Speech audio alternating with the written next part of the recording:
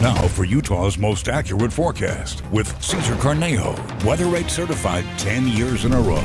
So taking a look at our There For You weather headlines for today, we're expecting to see that, yes, it's a wet Monday. We continue to see a bit of mountain snow. It can impact some of our travel for us as we prepare for the evening commute home, and we still have wind and fire issues for parts of southern Utah. So that is one thing that we still have as a concern. But taking a look outside over by Powder Mountain, we are still looking at the snow stake in. It looks about, I want to say 5 inches or so, 4 inches of snow so far accumulated. And yes, while the resort may be closed, still plenty of snow so far for parts of the Wasatch Front. And it's not a spring storm without seeing a little bit of just rain. Well, oh man, BYU, sorry. Unfortunately, the camera decided not to work with us so far right now, but hey, that's sometimes how it goes. We end up seeing some cameras work, some cameras not. And so far right now, taking a look at satellite and radar, showers built in throughout the day, and you can actually see this wrapping around effect. That's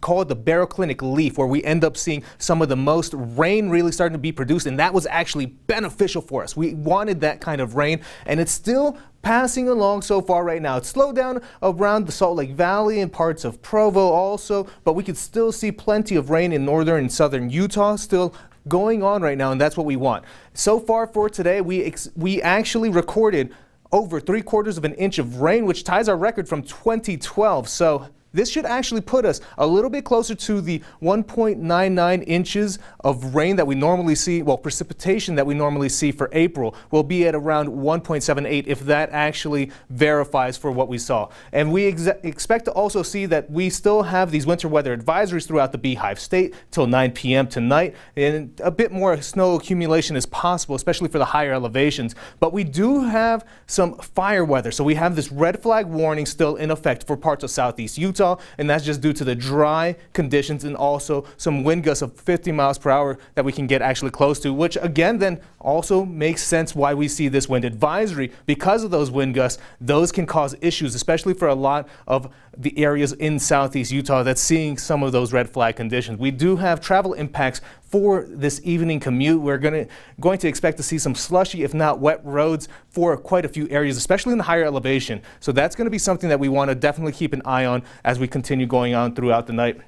And watching your weather, so far for tonight, it's going to decrease in some of that rain, but then we get that wraparound effect that's going to continue to produce rain and high elevation snow for parts of eastern Utah and parts, of course, of western Colorado. And then by the time we zoom out, like, look at that. Whew. Wednesday, we start to see the return of some warmth. It's going to be a lot warmer as we could really progress into the weekend, even towards the weekend.